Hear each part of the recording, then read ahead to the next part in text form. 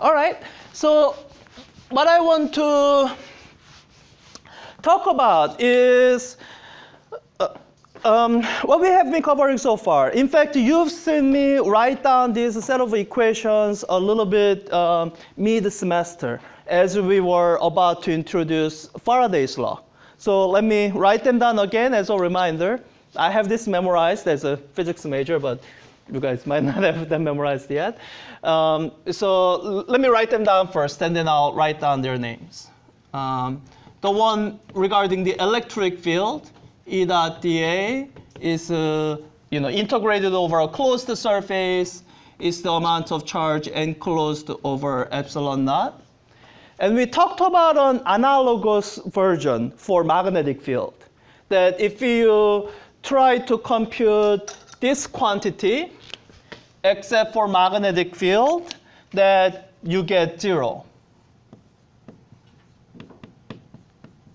So this is a magnetic flux integrated over a closed surface, that it's always equal to 0. What's what I'll write down now? Ampere's law and Faraday's law. So Ampere's law says that it deals with this magnetic field. It says that instead of calculating the flux, you calculate a line integral, B dot dl, and you are calculating this integral around the loop. Now, normally you wouldn't do this with the electric field, because the type of electric field you have seen in static electricity, if you did this, you would get 0. So you wouldn't do that. But with the magnetic field, when you do it and do it around the closed loop, then you get, then this is equal to mu naught times I enclosed. And we spent a fair amount of time talking about what it means for current to be enclosed. Do you remember? So let me draw this as an example. Suppose I have a current that's going from left to right. So it's just an infinite long line of current, I. How would I choose a loop that would be basis of this integral here? How would I choose a loop that somehow encloses this current?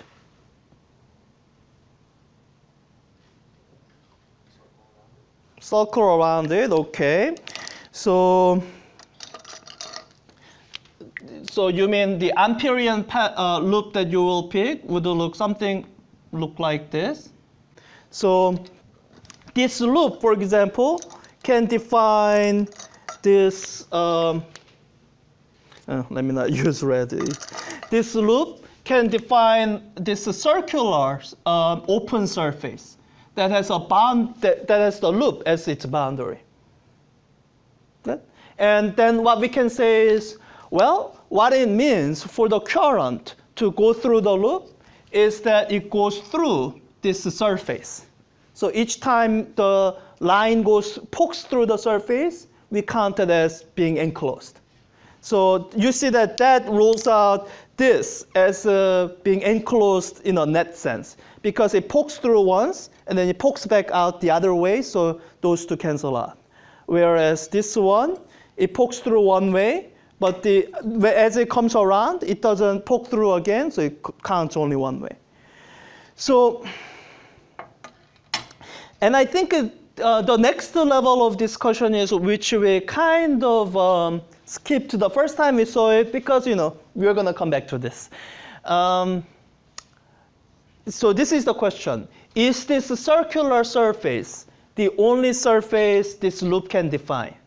Or are there other surfaces that this same loop can also define? Where's my orange? Are there any other surfaces that this circular loop can also define that's not this circle? Right? Imagine this circle is being made out of rubber, so you just start stretching it. And the example I did during lecture was with a balloon, right? This opening is the loop, and as I put more air in it, the surface stretches, but it's still bounded by the same opening. So here you could imagine this green area being bounded by the loop, or you could imagine something like this being bounded by the loop. Some kind of cylindrical area that first stretches out this way, and then has opening here, and then stretches out this way. Right? So there's actually what seems to be an ambiguity, as in as this current comes in. So we are trying to say, in trying to define precisely what it means for current to go through, we want to say, well, the moment it goes through this surface is when it's enclosed. But it seems like if we choose this blue loop instead of a blue surface area, instead of this green surface area, then the current actually pokes through here instead of not here. So everyone sees the ambiguity here? Ambiguity in choosing different surface, sort of surface that's defined by the loop, same loop. So the question here is then, does this ambiguity matter? As in, can you come up with a situation where using this surface, you would say your current is enclosed, but using this surface, you would say current is not enclosed?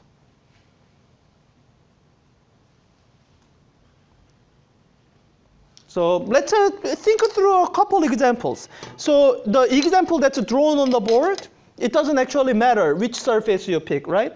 The current still pokes through each of these ones. What about this example that I was looking at, where current comes in, turns around, then goes back out? If you choose the circle as your surface, then is your net current 0? Still 0, right? What if you pick something like if you pick the cylindrical surface with this end being closed, it's still 0, right? Okay, let me try changing the circumstance a little bit. So if I pick this one where the current goes through and then loops around like this, then you have non-zero net current going through. All right, this gives me an idea. What if I do something like this, like current bends like this? In this case, the net current going through this surface, that's 0, right? It never actually pokes through. What about the net current through this cylindrical area? Think through carefully. So there's a positive coming in through this surface, and then what happens? Yeah, it has to leave through the side, right? So it turns out, so in this case, it's 0. And it turns out, no matter what kind of example you can think of, the current that comes in has to live somewhere. So it's not as though current can simply disappear because charge is conserved. This ambiguity in picking your surface ends up not mattering for the application of Ampere's law. That's why we didn't spend a lot of time on it, because this is kind of a theoretical academic conundrum that turns out doesn't really matter. But we are actually going to come back to this in a little bit today, because it's actually consideration of this that leads to one additional law of physics that you haven't, you didn't know yet. So we'll come back to that in a bit. So let me pause a little bit here. So we had these three equations, or really 2 laws of physics. We have Gauss's law. Both of these are called Gauss's laws. And we have, I need enough space here. We have Ampere's law. And I don't know if you guys remember the introduction to Faraday's law. I told you guys that once you know this much of electricity and magnetism, it's like a puzzle piece that's 80% complete. You can begin to see the pieces that you don't have, not just the pieces that you have from experiment, but pieces that you think you should have, but it's apparent from what you already have that it's missing. That, you know, like, so when you're doing puzzle, it's like there are pieces that you don't even know that you are missing, and there are pieces that you know are missing because you need those pieces to complete a particular area of the puzzle. So Ampere's law was introduced as one of those missing areas, and what I told you then was that there's another missing area here. So, and as a reminder, what has helped us reveal these missing areas is looking for consistency with existing laws of nature. So, once again, this is something that we have gone over before, but it's worth saying again. The way you can see that Faraday's law is missing is that we have such a thing as a motional EMF, or motion-induced voltage. And what we are going to spend the rest of today talking about is this last piece. So this is so it turns out the Ampere's law, as you know it, is incomplete. It's half of Ampere's law. There's one more term there that no one noticed it until a guy named James Clerk Maxwell thought that should be there. That's why we call this entire set of equations, what color should I use? That's why we call this entire set of equations, we call this Maxwell's equations.